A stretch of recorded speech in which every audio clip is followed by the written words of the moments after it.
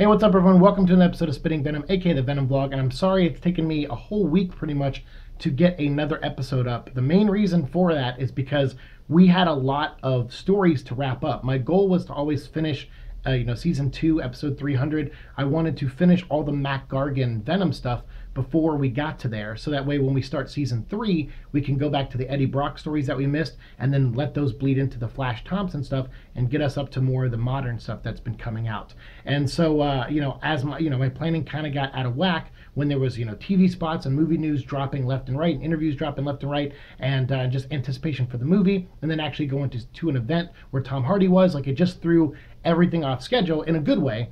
But what it did was lead us to this episode, which is we're going to wrap up the Matt Gargan stuff, all the Matt Gargan Venom stuff. We're going to get it out of the way in this one episode. So this episode's probably going to be pretty long. I will most likely, oversimplify a few things, skim over a few things. So you're not going to get the full story of the stuff we talk about today. I'm going to do my best to give you as much as I can, but I also don't want this to be a 2 or 3 hour video. I'm going to try to keep it around 45 minutes if possible, or to an hour at the most. So hopefully I hit that marker, for you guys, because there's a lot to cover here. So I would encourage you, every story we talk about today is really good. I'm not even kidding. And that's why I wanted to do it and spread it out over, 5 or 6 episodes. But unfortunately, just due to time and however, the amount of episodes we have left before we get to 300, I figured let's just do it now, get it out of the way, and I can skim over this stuff and just direct you guys to buy it all yourself because it's really, really awesome. Literally, I think there's not a single book that we're going to go over today that I don't like. There's maybe 1 or 2 that I might mention as the weakest of them, but that's just because they're all really, really awesome. So without further ado, let's find out how Matt Gargan, aka the Scorpion, who we've been going over in the comic episodes lately and, in season 2, let's go over his conclusion. How does he stop being Venom? And how does that costume go, get into the hands of the government where it's passed on to Flash Thompson? That's what we're going to talk about. So let's start right now with Thunderbolts burning down the house. The story is written by Andy Diggle and the art is by Roberto Della Torre. And the reason I'm starting with this one and not Dark Avengers, because obviously where we left off, Norman Osborn and his, Thunderbolts team, they saved the world from the secret invasion. They killed the Skrulls. The Skrull Queen was taken out by Norman Osborn, and now the president has come to him and said, all right, he's like our hero. He was captured on camera when Iron Man kind of flew to space to help Thor, and all the other heroes were like dispersed, and they were getting ready to plan their attack, and Wolverine was going to go in and get the kill, along with the other Avengers and take down the Skrull Queen. Norman Osborn didn't hesitate and blew her brains right out of her head. And so now the world loves Norman Osborn. And so obviously what's happening now is he's being groomed to become, the leader of the new Avengers. He's going to become Iron Patriot, which is a mixture between the Iron Man armor and the Captain America logo, essentially. And you saw that in the 3rd Iron Man movie. And so I remember when that came out, a lot of people were like, whoa, is Iron Patriot, is Norman Osborn going to be in the movie? Obviously that didn't happen, but that's why people were speculating that. And so now here we have the moments before he becomes the leader of the Avengers, because there's a lot of baggage with Norman Osborn. And what I like that Andy Diggle does here is he wraps all that up. He's like, look, here's the thing. There's going to be a lot of people that don't trust Norman Osborn. Obviously, we have Doc Samson, who we talked about in the previous run of Thunderbolts by Warren Ellis. He is like the team psychiatrist, and he's there for Robbie. And he strongly disagrees with Norman Osborn getting any kind of power. And so obviously we have him talking to the president going, look, you don't know the guy like I do. He's the Green Goblin. He's all this. So there's that thread that needs to be wrapped up. There's the case of what happens to the Thunderbolts, because obviously some members are not going to sign up for Norman Osborn. They're not going to want to go another round with him after the horrible things that have happened during his leadership of the Thunderbolts, even though he put them all in the spotlight. Because the ones he put in the spotlight were like Venom and Moonstone and a lot of those other characters, Swordsman. But still, some of them don't like him. They don't like Norman Osborn. They know he's a real psychopath and they don't want to work with him anymore. So this is Norman Osborn wrapping all that up, putting together a new team of Thunderbolts to take the place of his former team, because obviously the government still kind of has a Thunderbolt sanctioned group in Thunderbolts Mountain and they're paying for that. So he's like, all right, I'm going to give you a new team. I'm going to prove that I'm not the Green Goblin, or at least put doubt in your mind that I'm not the Green Goblin. And I'm going to show you that Doc Samson is not the one you should trust. And so that's what Norman Osborn does in his book. So he goes and he talks to Congress and he deals with them. And then he's like, all right, I got a date with the president now. I got to go talk to him. And meanwhile, he's putting all these machinations going in the background. And he's having agents coming in and, awakening Venom. And it's like, look, we have a plan. there's some members of this team that are not part of our next phase of the Dark Avengers, so we need to take them out. And so that's what happens. So Venom goes around, starts eating up, some people. Bullseye goes and threatens Songbird, but Songbird was actually able to get Radioactive Man out of the country, because he's like, hey, look, I need to be extradited. There's all these things going on. I need to be taken away. And so she facilitates that and gets him out of there safely, because obviously Bullseye and Venom were going to kill him or find a way to eat him or whatever. And so she was like, look, I don't want to fight. I don't want anything like that here. I'm going to just put him on a helicopter. We're going to send him back to China. And we're gonna move on. So Radioactive Man gets out safely, but then we have Songbird here and Swordsman who are left behind, and so Bullseye and Venom come after them, and that's kind of what their roles are. We get a lot of Venom action in this, where he's like tracking her, he's trying to find her.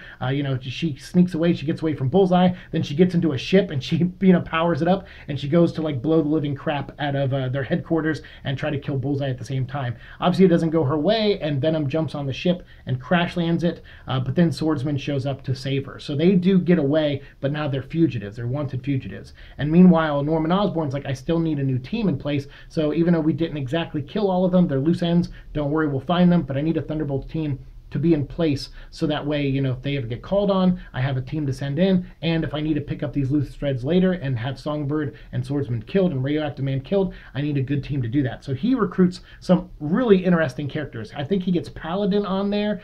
He gets the second Black Widow, Yelena Belova.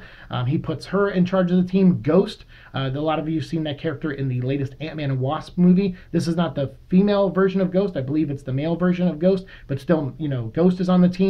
And then he has also Headsman, and Headsman is like this old villain that he has dress up as the Green Goblin. So when Norman Osborn is on Air Force One with Doc Samson and the President, he has the Green Goblin, Headsman dressed as Green Goblin, attack the plane, and then give Norman Osborn a chance to prove himself as a good person. So he tries to save the President's life against the Green Goblin. And then at the same time, they hired Ant-Man, this like a kind of a more of a thief version of Ant-Man, like a different character, and he's kind of a bad guy. I think his book was called The Irredeemable Ant-Man, and I apologize, I don't know a ton about this character just from what I read in here.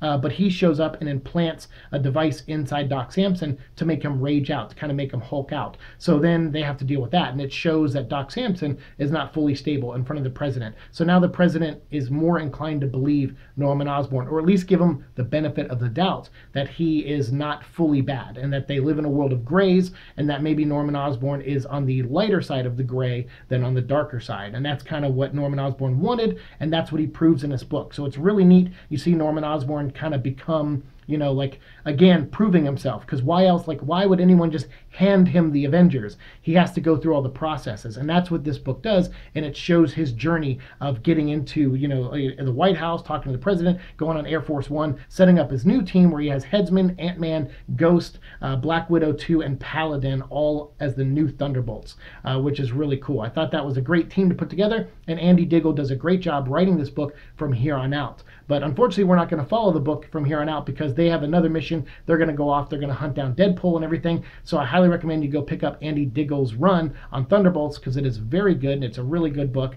and the artwork is fantastic. So I recommend it, very much. But for now, we're going to cut over to the Norman Osborn stuff, and we're going to follow him and Venom, who becomes the new Spider-Man, and they are going to start the Dark Avengers. Dark Avengers was a monthly comic book, and it was written by Brian Michael Bendis. You guys know I've been very critical of, but in this regard, I feel like this is some of his best work. He did a really good job writing all these characters, turning these villains into heroes, and coming up with reasons why the public would kind of believe it, believe that they're the same heroes they've always known. And that's kind of the neat thing about this book, is that he looked at it and said, these heroes have had secret identities for years. So no one really knows who they are, except Iron Man as Tony Stark. But if we put Norman Osborn in, and he publicly says, hey, I'm Iron Patriot, and then he just has Wolverine by his side, and Spider-Man and Miss Marvel, no one's going to question that those aren't the same Miss Marvel and same, Spider-Man. Or they'll just think, oh, maybe it's a new person in the suit, but, maybe they were vetted by the previous ones. So to the public, they just think these are the same heroes. And that's what I really liked about this, and that what Bendis did was, it was a PR game. We talked about that with Warren Ellis's run with Norman Osborn. He was trying to stay in the spotlight and, win the PR game, win the public favor.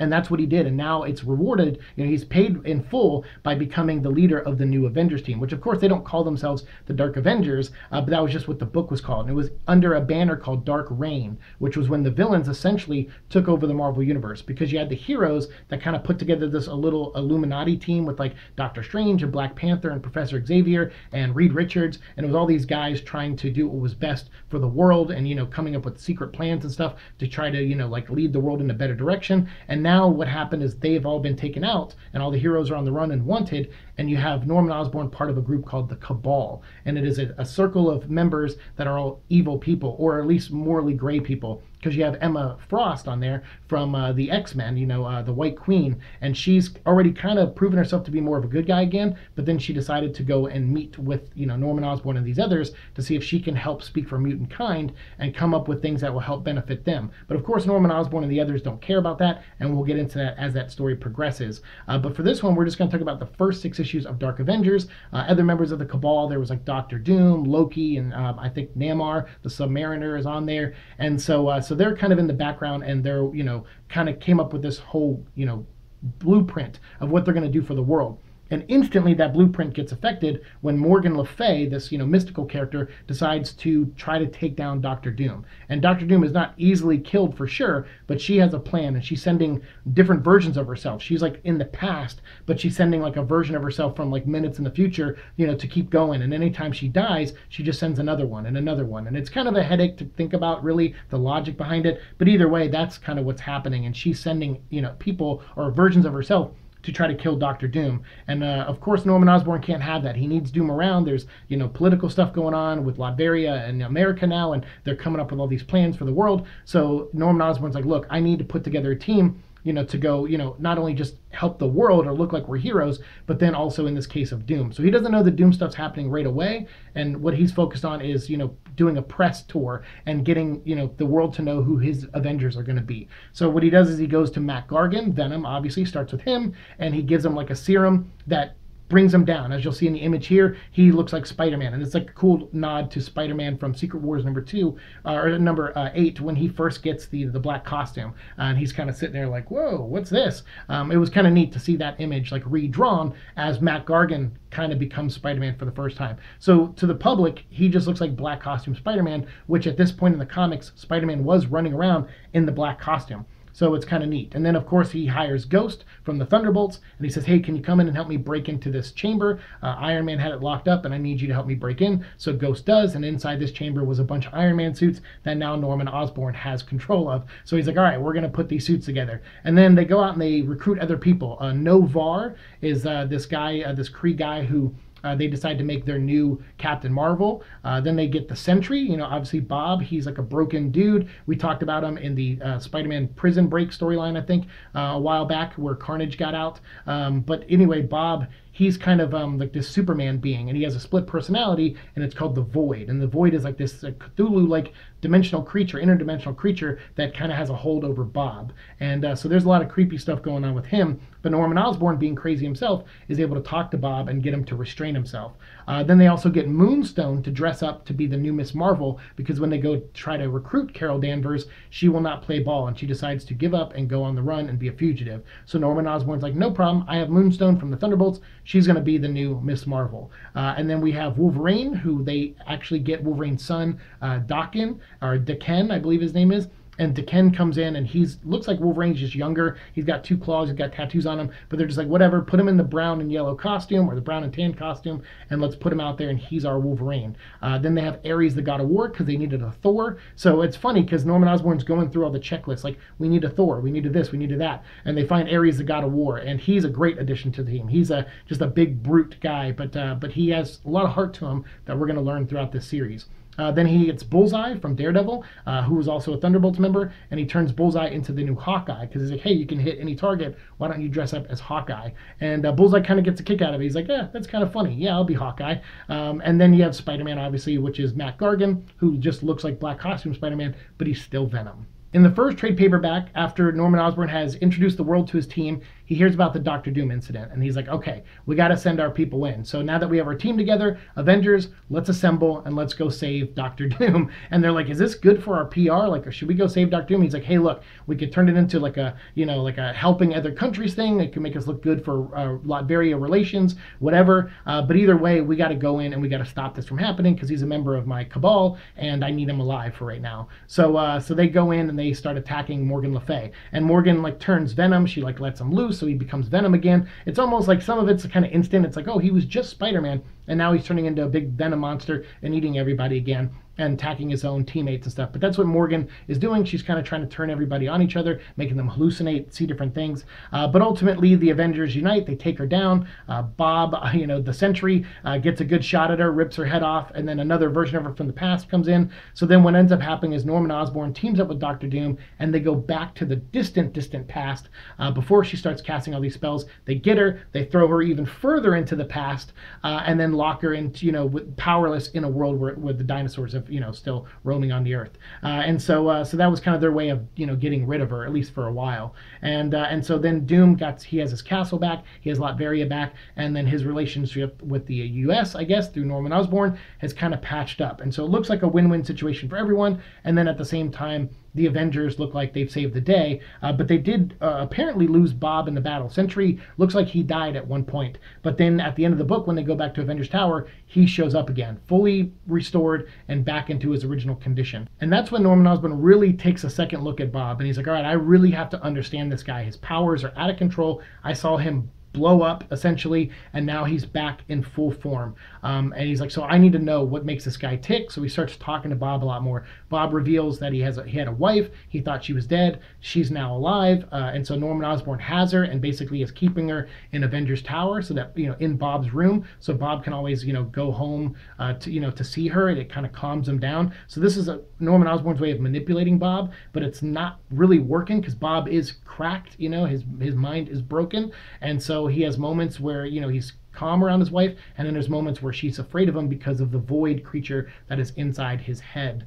And so Norman Osborn, again, just trying to keep an eye on that situation. And then Ares, the God of War, we learned that he has a son who has been recruited by Nick Fury to be a part of his Secret Warriors. So, Ares kind of has a beef with Nick Fury over that. So he gets a couple issues where he gets to go and talk to Nick Fury and then talk to his son. And his son's like, look, you're out there saving the world. You're an Avenger and everything, but I have powers. I want to do my part too. I want to be just like my dad. And so Ares is like, all right, fine. Like, you can continue to work with Nick Fury, but Nick Fury, if anything happens to my son, you're basically dead. And so Nick Fury's like, yeah, I'm prepared, basically. So that's kind of where they end up in the second trade paperback, which is them versus the Molecule Man. And so they, after that kind of encounter, they go and they battle the Molecule Man. And the Molecule Man is, kind of rewriting things. He's he sees Norman Osborn, and Norman Osborn's like, hey, I'm the king of the world. And Molecule Man's like, really? Because I can rewrite history. I can rewrite anything. I can mess with your molecules. I can mess with your mind.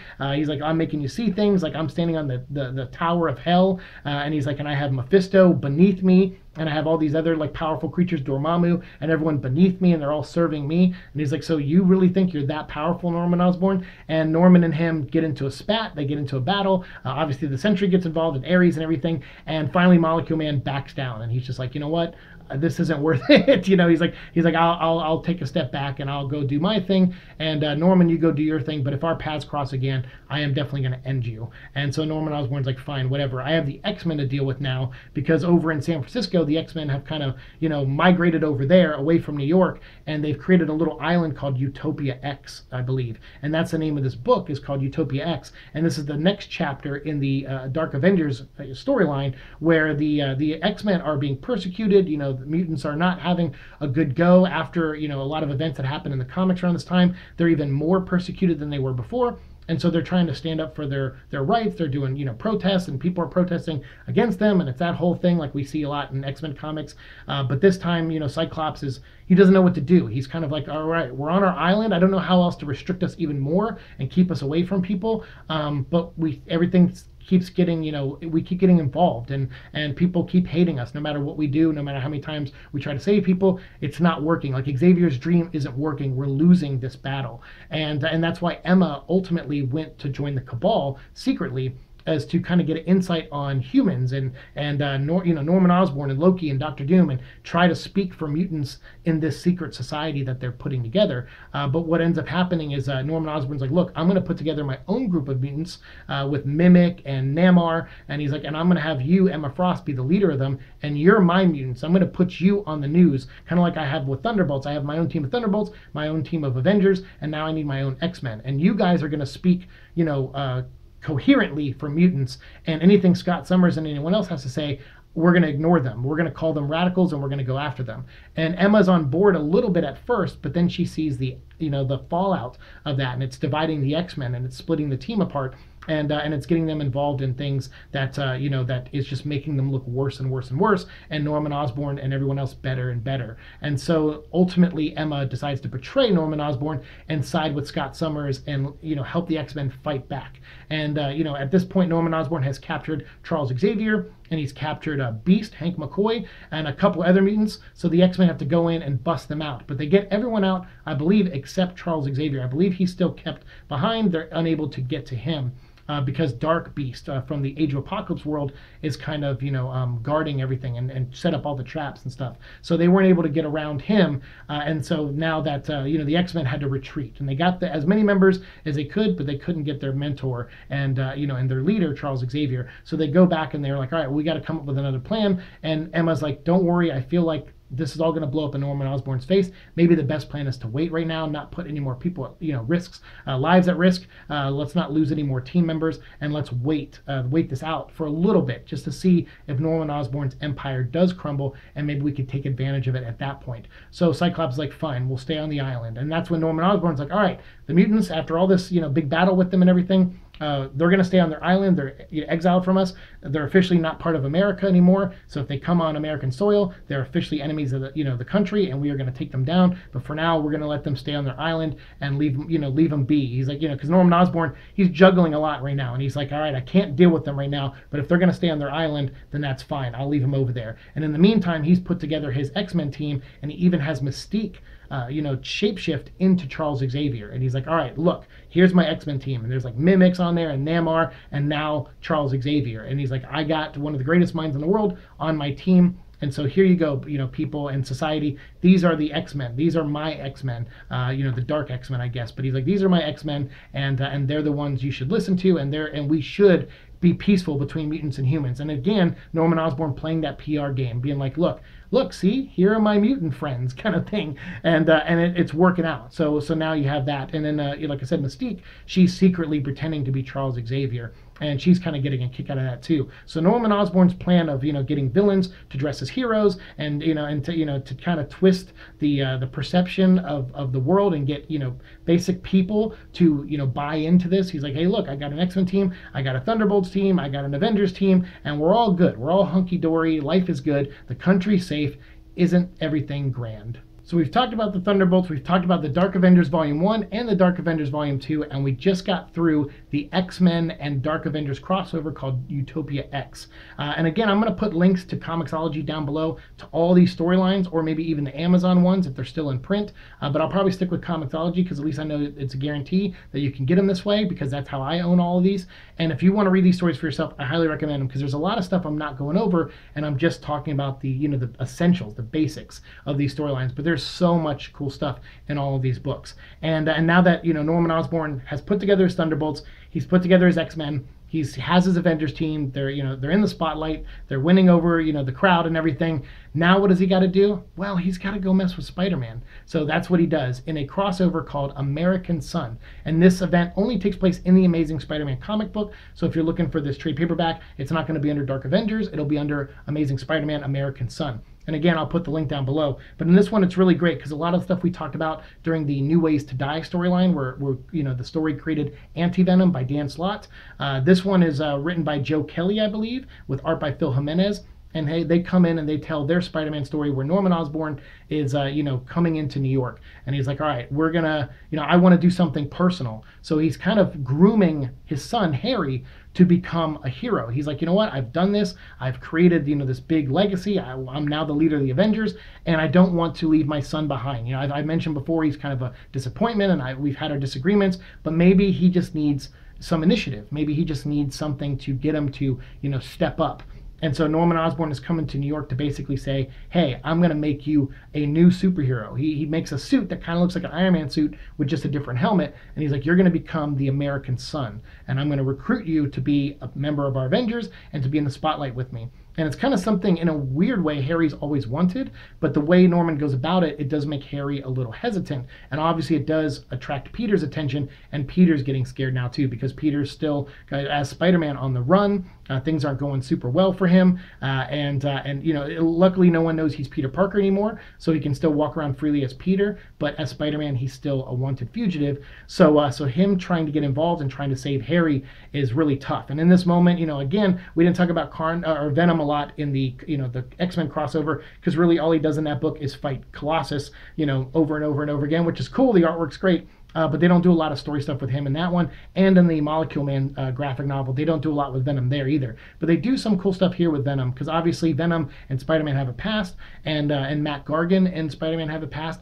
So Norman Osborn does lean a little bit on Venom, a little bit more in this storyline when it comes to dealing with Spider-Man. And in this storyline, again, you have Harry Osborn being groomed to possibly, step up and be a part of Norman's empire. But then things start to fall apart, and Norman, actually reveals a horrible, horrible secret that Peter Parker finds out, and then Harry finds out as well. And that is that Lily, who we talked about in the New Ways to Die storyline, Lily is Harry Osborn's girlfriend.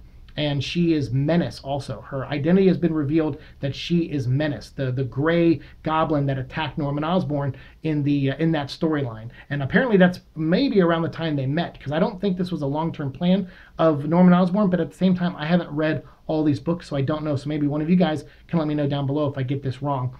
But I think Norman Osborn and Menace met there on the rooftop in New Ways to Die, and then afterwards he started to implement this plan once he found out who she was, and he just didn't tell anyone else who she was. He kept it to himself, because what ends up happening is Lily, she's been pregnant for a while with Harry's son, or Harry's kid. But then what they find out in this story, and this is so horrible and just speaks to Norman Osborn and what a disgusting monster he is, apparently that kid is Norman Osborn's. Lily is pregnant, not with her boyfriend's kid, but her boyfriend's dad's kid. It's really gross. It's really just disgusting. And so Lily, being Menace and everything, she is now pregnant with Norman Osborn's kid. And so Norman Osborn tells, Peter, look, if Harry doesn't sign up with this American Son thing, that's fine. I'll just keep the suit around, and I'll keep my reign over the country and everything, and I'll be a hero for the next 20 years. And my other son will find the suit, and he'll live up to be like his father, and he won't be a disappointment the way Harry was. And it's like, oh, it's so gross. Like, Norman Osborn is just a monster. And at this point, you can understand why Spider-Man is almost willing to kill him, because Wolverine comes to him and says, look, Spider-Man, I know this is your guy. This is like your Sabretooth. This guy has done so many horrible things to you in your life. If you get the chance, don't mess around. You need to kill him. And no joke, Peter Parker actually considers it. But Peter Parker's a good guy, and he can't do that. He can't take a life. So he's like, you know what? I'm going to try something else first. And if push comes to shove, maybe I will take out Norman Osborn, but let's try something different first. So what he does, he goes and gets Sue Storm, Miss Invisible Woman from the Fantastic Four, and he goes and asks her, I need a favor. And they go into an alley where Venom is, like Matt Gargan, and he's kind of enjoying his power. He's like, hey, I'm back in New York. I'm going to pick up some girls. This is something that's setting up here because it kind of pays off in the Brian Reed Sinister Spider-Man story that we're going to talk about here in a minute. But Matt Gargan is he's on new meds. He's acting a little weird, and now he seems to be off those meds, and he's just like, I guess he just wants girls all the time. And so he has girls coming in, into the alley, and he's like flirting with them, and then he's like, kissing on them, and then he starts to turn into Venom to eat them. And meanwhile, Bullseye, dressed as Hawkeye, is kind of on guard, and he's like, over, and he's like, flicking things to see if he can hit targets. I think at one point he picks his nose and flicks the booger and hits like a target or something. It's, I don't know, weird stuff in this book for sure. So what happens is Spider-Man comes into the alley, he saves the girls, and Sue Storm, Invisible Girl, she shows up, uses her powers to put a bubble around Spider-Man and Venom, so Venom can't call for help to to Hawkeye or to Bullseye, I guess. And Spider-Man beats the living crap out of Venom, and so you get a good fight here with Matt Gargan, Venom, and Spider-Man. and Spider-Man wins, like really easily, beats the living crap out of him because he comes prepared and he has weapons and tools and things that shut him down. And then with that invisible bubble around them, they're silenced, and so they can't be heard like a block away where Bullseye is. So Spider-Man takes him down, and then uses like a machine that the Fantastic Four came up with and generates a suit. So he's wearing the black suit, and the face, kind of mutates around to make it look like the Venom face.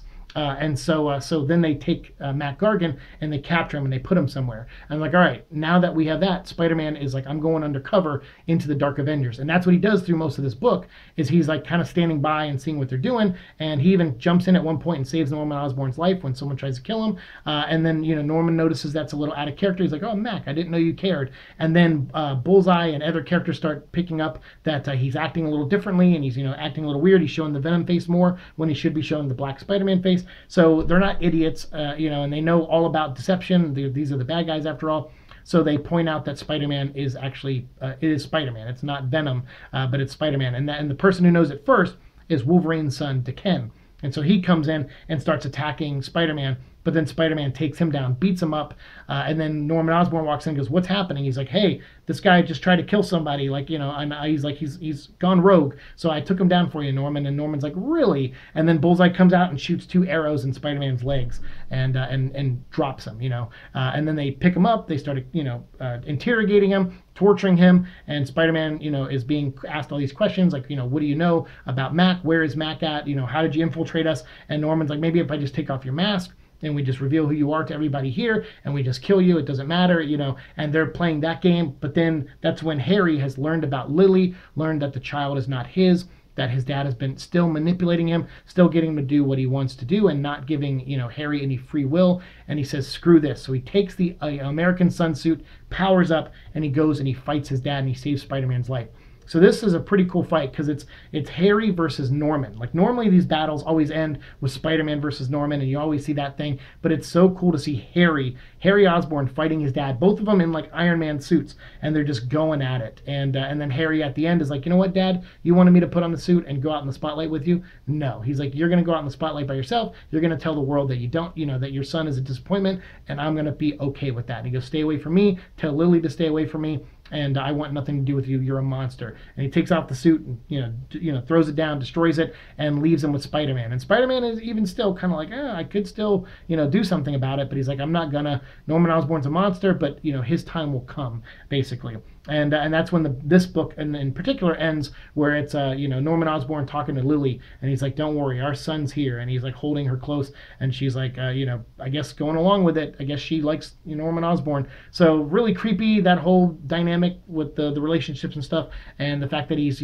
this dead set on having another son, and especially when he has a grandson in this timeline. It's like, dude, you have Normie, like Harry's son. Why don't you try to turn him into a bad guy, or something? He goes, but this level. This is where like some of these Spider-Man stories, they kind of lost me. That's why I didn't read all of them in succession, because they kept switching writers and all of them had really weird ideas. And this one where Norman Osborn, it was like before this, Norman Osborn like had, I think he had got Gwen Stacy pregnant, and they did like a story where she had twins and they became like super powered gray goblin characters or something. And it was just like, it's too much. I understand he's a bad guy, but they need to pull the reins back on stuff like this. And luckily they did after this, and Norman just went back to just being a standard bad guy. But this was really creepy, this book. But American Son overall, I thought, was a good book, because it was cool to see Harry Osborn stand up to his dad finally, which is something, it's always good to see. Classic Spider-Man stuff is always good to see. So that ends this chapter, but it's still not done. We still have plenty more of Dark Avenger stuff to go through,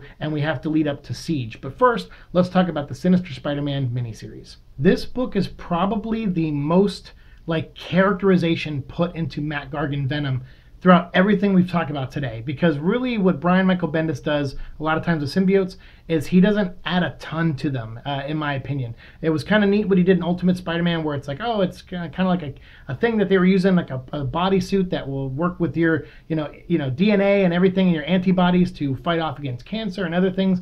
It was a neat approach, but then once Eddie merges with the suit, There's nothing really there big time as a character. It just needs to feed. It needs to feed. And that's kind of what Brian Michael Bendis does in most of this anyway. So I don't really, even though it's kind of like the Warren Ellis thing, I like the Warren Ellis run, but what they do with Venom in it isn't that great. They don't really tap into Matt Gargan or even really come up with a take on his character. They're just like, oh, he's he's scared and the suit's in him and it feels cold and it feels hot, and okay, now he's going to be on meds and he's going to act a little weird and differently. Seeing him in this book, although I don't fully agree with the characterization of it, at least it's a characterization. And that's what makes this book interesting, and what makes that little blip in the last book kind of interesting, where Joe Kelly took a page from this and was like, hey, Venom, he likes girls, and he's like in an alley and he has girls show up. That's kind of what he does in this book. Brian Reed wrote this, and Brian Reed, he's like done stuff on Halo and everything, and I'm a big Halo fan, and it was neat to see him come over and do some Spider-Man stuff. He worked with Brian Michael Bendis a lot too, and I think Bendis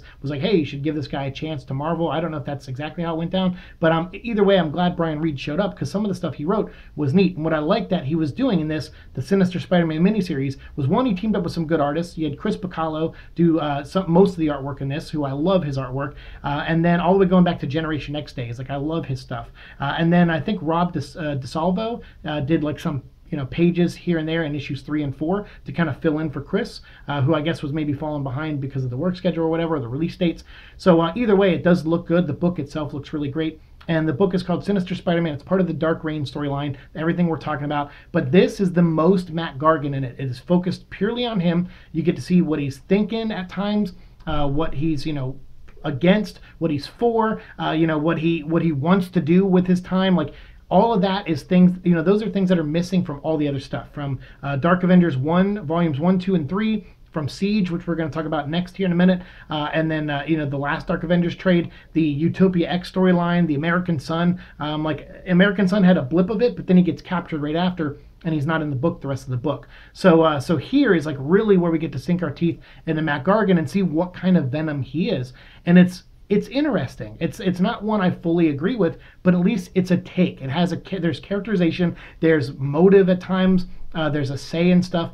And even though you don't really hear the symbiote talk to him that much, which is probably the one major thing missing from this book, it does have some of it in there, but it's not played up the way most Venom books are. But in this one, what you have is Mac kind of being Spider-Man and kind of loving it. Everyone thinks he's Spider-Man, so he's like, hey, I'm gonna like hook up with girls. I'm gonna go to dance clubs, and hook up with girls. And sometimes I might eat them, sometimes I may not. He's just like, he's treated like a real psychopath, obviously, on the team, but he has a little bit more freedom, and he's out there doing things, and he's affecting stuff, and he's even going after J. Jonah Jameson. J. Jonah Jameson is like still on his anti-Spider-Man kick, and so he tells him, like, Matt Gargan's like, look, J. Jonah Jameson created me as the Scorpion.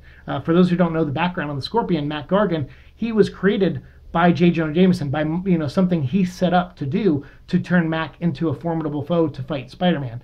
So he doesn't have a lot of love for J. Jonah Jameson, and J. Jonah Jameson doesn't have a lot of love for Spider-Man. So now that Matt Gargan is Spider-Man, they kind of play on that in this miniseries, and I really, really dig that. And so he actually, Spider-Man, or Venom, I guess, or Matt Gargan, he frames J. Jonah Jameson, who is trying to do more than just run the newspaper. I think he's trying to run for mayor at this point. He's trying to get into politics and stuff. And so, Matt Gargan's like, you know what? No, I don't want to see you advance. So he kills like his assistant or a girl and leaves her in J. Jonah Jameson's hotel room, or his apartment room or something, and he's trying to frame him. And then meanwhile, while that's going on and he's having a lot of fun doing that, they have these other villains that are like Wolf and all these other really D-list characters that are coming together, who have all experienced battling against Venom or other characters. They've lost limbs, they've lost arms, and there's a guy named the Redeemer that's putting them all together. And he's like, all right, all of you, it's like like a AA meeting, and they're all sitting around telling stories about how Venom or other characters ruin their lives. So like, all right, well, let's stick it back to Venom. Let's all unite and let's go after Venom.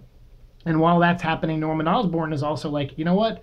Mac needs to be kind of kept on a leash. He's going a little too crazy. I'm going to send Bullseye and Wolverine, or, Deken and Hawkeye, I guess. But I'm going to send them, two of my best assassins, to go shut Mac down. He's gone too far. He's not taking the meds anymore. He's, killing random women all over the city. I can't have this tracked back to us. He's having too much fun. So we need to rein him in, or we need to kill him. So Bullseye and Deken are kind of out there going to do that. And so they're on that mission while everything else is going on. And then Norman sets up this thing where that Spider-Man has to get get like an award ceremony or something, and J. Jonah Jameson has to be the one to do it, and then J. Jonah Jameson has to hire Spider-Man to be like his bodyguard during these different events and stuff, and it's really neat because it's like, they're like, oh, like they call Norman Osborn of the Avengers and like, hey, someone framed, J. Jonah Jameson. What do you want us to do? And he's like, can you send us an Avenger to help keep him protected while we go through some of these campaign stuff? And they're like, yeah, sure, take Spider-Man. So now Matt Gargan is right next to the guy he framed. And there's like that whole relationship throughout the book. So I really dug it. I think Sinister Spider-Man is a very good book. I feel like it's a little underrated. I don't see a lot of people talk about it, but the people I do see talk about it, they really have an affinity for it. They seem to like it too. But you may be different, so if so, let me know in the comments below if you've read this and feel differently. But if you haven't, I suggest you pick it up, because then, Venom gets his revenge. Those other D-list villains attack him. He ends up biting the Redeemer's arms off, and he is like now makes him a fellow amputee with all the other guys, and then they're like, all right, we need to come up with another plan now, whatever. But he takes them on and fights them. He, sticks it to J. Jonah Jameson in a way, and then also he ends up taking down Bullseye and Daken, and proves himself as a hero, as Spider-Man in the public, and then goes back to Norman Osborn and is like, all right, fine, I'll rein it in, all right? If you're going to stop sending killers after me, I'll rein it in. He's like, I had my fun, let's get down to business. And he's like, good, because we're going to attack Asgard soon. And he's like, and I'm going to need everyone on deck, all hands on deck. So Venom's like, fine, let's do this. And that's where we're going to lead into next, which is the conclusion of this whole episode, which is the big crossover event that happened, but it was really intimate too at the same time. Normally these crossover events have 5 or 10 issues, or like 8 to 10 issues or whatever. This one only had 4, and it was called Marvel's Siege. But before we get into the main Siege crossover book, we gotta first talk about the 3rd volume of Dark Avengers, which is called Dark Avengers Siege, and it's the 4 issues or 3 issues or whatever that tie into this event. And so in these 3 issues, you kind of get a lot of wrap up. They kind of put a bow on the Bob storyline with Sentry, and they have Sentry. Basically, they realize they can't control him anymore. The creature in his head is just getting too powerful, getting too strong. Keeps rebuilding Bob in new ways, and and making him more and more stronger and everything. And so Norman Osborn's like, I can't deal with this. I need to try to rein this guy in, and it's not working. So what they do is he gets Bullseye and says, hey, look, take his wife and tell her you're bringing her to safety. And then as you're like flying across the Atlantic or whatever, whether in a plane or whatever mode of transportation you take, kill her and dump her body, and then tell the Sentry that you buried her in the desert somewhere. And then he'll go look in deserts for her. And when he doesn't find her, he'll lose his crap, sure. But then I think that'll be the final thing I need to rein him in, and maybe and reach the void creature in him. Because the thing that's holding that back is Bob, and the thing that and the thing I need if we're going to go fight Asgard is the Void. I don't need Bob anymore. And he goes, so let's try this and see if this works. And Bullseye, of course, he's crazy. He's like, yeah, I'll do it. So he goes and he kills Bob's wife and makes it look like she jumped and tried to commit suicide, because earlier in the book she tried that on her own and Bob saved her. And so she's like, look, I don't want to be alive anymore. I don't want to be with you. You're a monster. There's something inside you. Why won't you let me die? And the Void is like, because Bob wants you alive, and as long as he gets what he wants, I can still do what I want to do. And so again, Norman Osborn sees this and is like, I can't let this happen. So Norman has Bob's wife killed, and now the Sentry is no longer really Bob anymore. He's mostly the Void, because Norman Osborn used that opportunity to kind of get rid of the Bob personality, and he reached right into the Void. And he says, look, Void, I understand what you want. You want power. You want this. Help me destroy Asgard, and you'll have all the power you want. Just help me do this. They're on American soil. At this point in the comics, all the Asgardians have been reborn in new human bodies, and now they're like, back on Earth. So Asgard experienced Ragnarok, so it's gone, and now all the Asgardians on Earth, and they're floating above like a chunk of land in like Nevada or Arizona or something, and there's like their castles just kind of floating there, and all of them live on it. And Norman Osborn's like, yeah, they're not paying rent here, and we don't want Asgardians here, so let's go take them down. So he's putting his team together, and meanwhile, Ares says goodbye to his son. He's like, look, keep the Secret Warriors out of this. We're going to go deal with this. Norman Osborn wants it, and I want to go cut off some heads of some, of enemy Asgardians, but I also want to give my Asgardian brothers a chance to yield and surrender willingly, so that I don't have to, stain my axe with their blood. So he has some good motivations. Again, there's some heart to Ares, the god of war. And then, of course, there's Moonstone and all these other characters that have signed up on the team. Novar, who in this book, in this Dark Avengers trade, decides to go rogue and fight back against Bob and the Sentry and the Dark Avengers, and he escapes and he becomes like a new character, a new version of a Marvel character. So that was kind of neat to kind of see that. And Chris Bacalo did the artwork again in that one shot. It was an annual, I believe. So that was really cool. And then now that Norman Osborn, he doesn't have his Captain Marvel anymore, but he still has Miss Marvel and Wolverine and Venom and everybody. So he's like, all right, let's go in and let's attack Asgard. And so that's where we go right into the Siege book. And in this book, it's 4 issues, and it's right to the point. They do not mess around with this at all. And this is why Siege is one of my favorite Marvel event books, because it's just done. Like, Brian Michael Bendis knew. He was like, I know that this story does not need to be dragged out. We did 16 issues of Dark Avengers with Mike Deodato, who did all the artwork, and he was phenomenal on that. He did a lot of great stuff in these books. I love his artwork so much.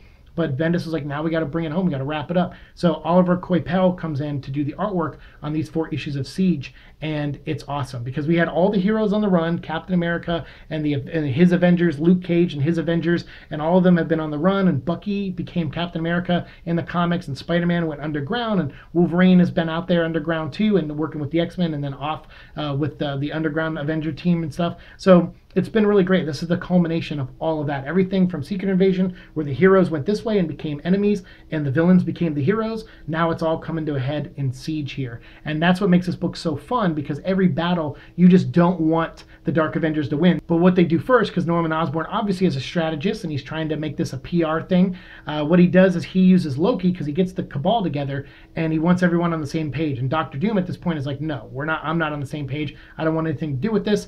This is all going to blow up in our faces and backfire on us. And Doom's like, unless I'm in control, I'm not going to do a plan like this. And so Norman Osborn's like, fine, you're out of the Cabal then. And he snaps his fingers, and Bob shows up, the Sentry, who is now fully the Void, and he wipes out Dr. Doom. But Dr. Doom turns out to be a Doom bot. He would never send his real self to these meetings. He sent a Doom bot, and then he sent, like, the Doom bot explodes and all these bugs come out and they almost kill everybody in the room as like a contingency plan. But Bob shuts it all down once again as the Sentry, or as the Void. And so Norman Osborn's like, all right, we don't have Doom, but that's fine. Loki, I need you now. And so Loki manipulates it to where he actually like whispers in Volstag's ear, and Volstagg is like this, big, guy from the Warriors 3 that hangs out with Thor, and he's like walking out, he's on his horse, and he's walking around the town that's near, Asgard, and they kind of lead him into a battle with villains. They, Norman Osborn and the Avengers, they send like these 4 like really D-list villains to go in and attack, and Loki's like, I'll help you,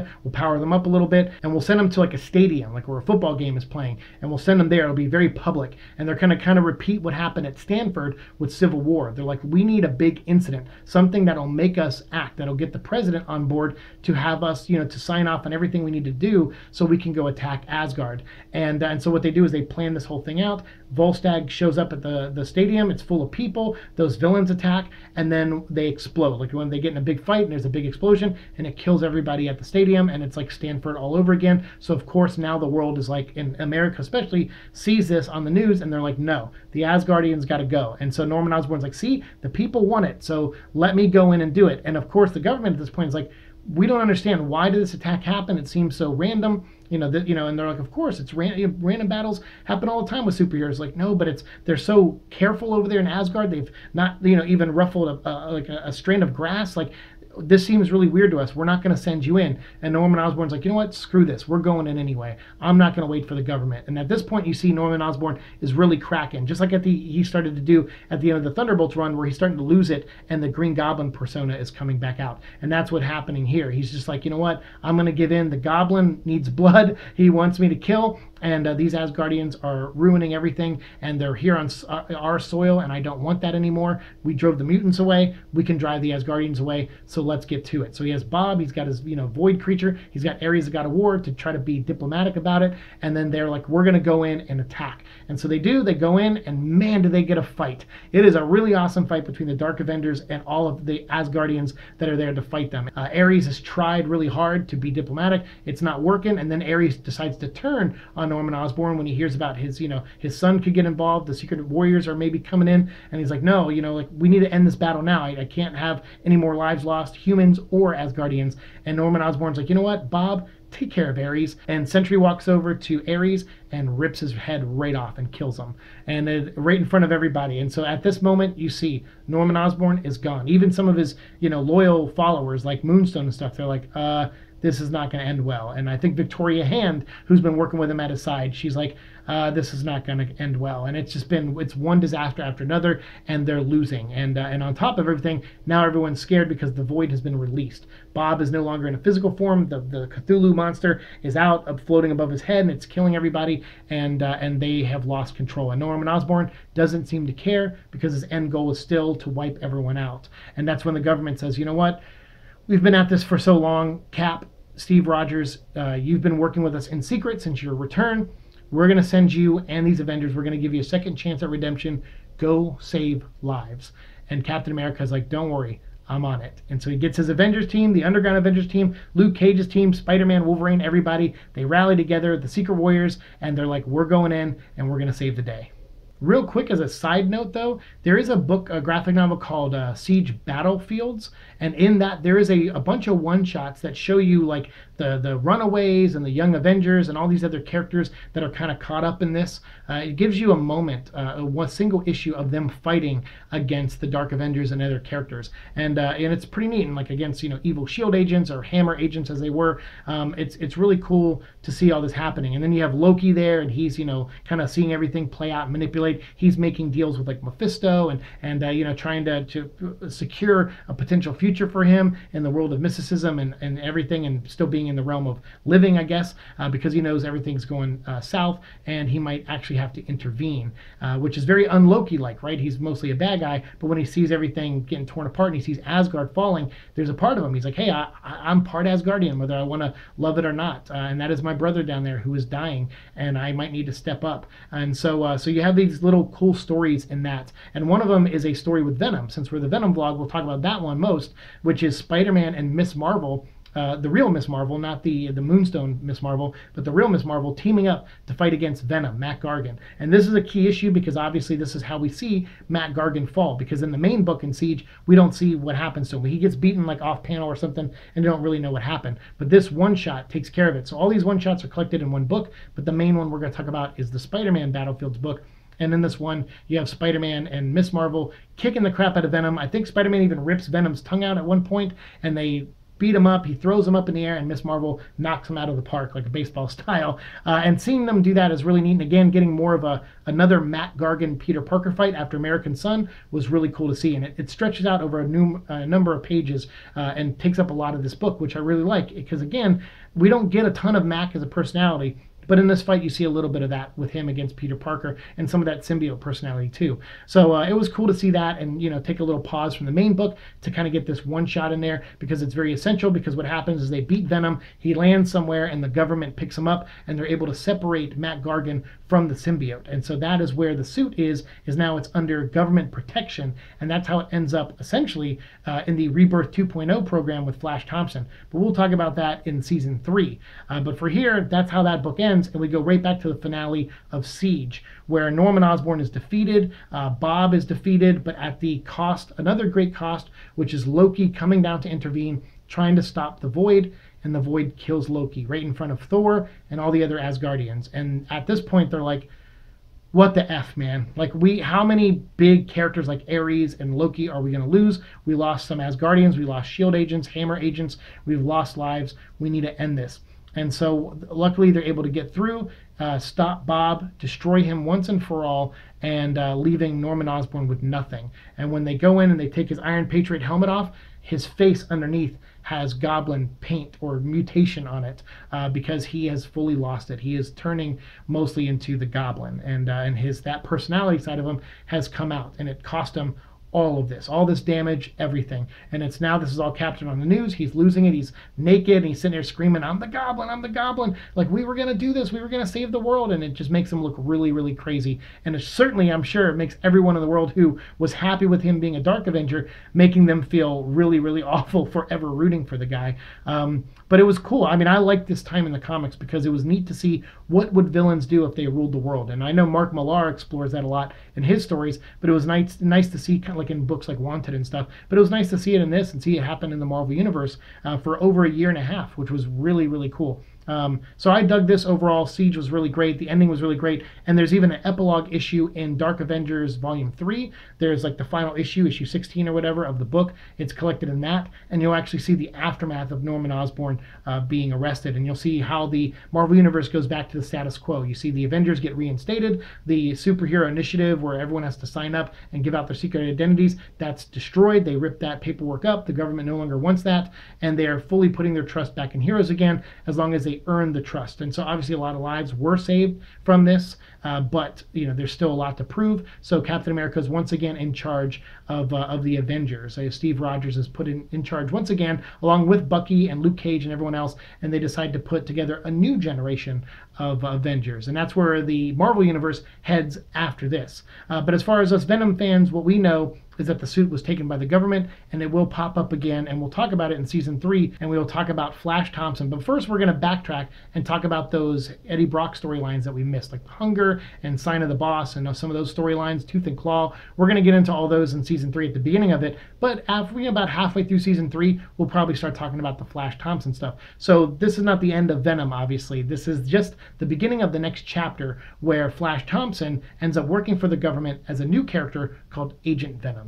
All right, so that is the end of this episode. Man, we went over a lot. Like I said, this was originally going to be like 5 or 6 videos, so I appreciate all of you for sticking with me on this. I know this is a lot. I know I talk fast sometimes. I hope I didn't, go over anything, too loosely. If you want to know more details, we can certainly talk more about it down in the comments down below. And I think a lot of these are out of print, so like I said, I'll put links to all the Comixology books or versions of these books down below. And I highly recommend you go pick them up. Whether you wait for a sale or not, that's totally up to you. But a lot of these books are really, really good. I found myself really enjoying the Marvel Universe during the time of the bad guys in charge. I don't know what that says about me, but I felt like we got a lot of new storylines there. I mean, we've seen bad guys win before and stuff, but seeing it like this, where for like a year and a half, the dark reign happened at Marvel, and all the bad guys were the ones making the decisions, and the heroes were the ones who had to be like super reactionary and had to be underground and couldn't show their faces or else they could get arrested, and they had to deal with cops. Like, that's nothing new really for Spider-Man, but for the rest of the Marvel Universe, it was kind of new. And so it was neat. I really enjoyed this time. And so I'm glad I got to cover it all in one video, because you see how massive this is. And we didn't even talk about the full Dark Reign or full everything. We just focused on books that Venom was in pretty much. But there was so much more that happened during this time. So if you've read those books, these ones or other ones of Dark Reign, let me know what you feel about them down below. And if this was your first exposure to them, and if you have any questions, let me know those down below too, and I'll do my best to answer them. Thanks so much for watching my show. As always, like, share, subscribe, all that fun stuff, and I'll see you in the future. Peace.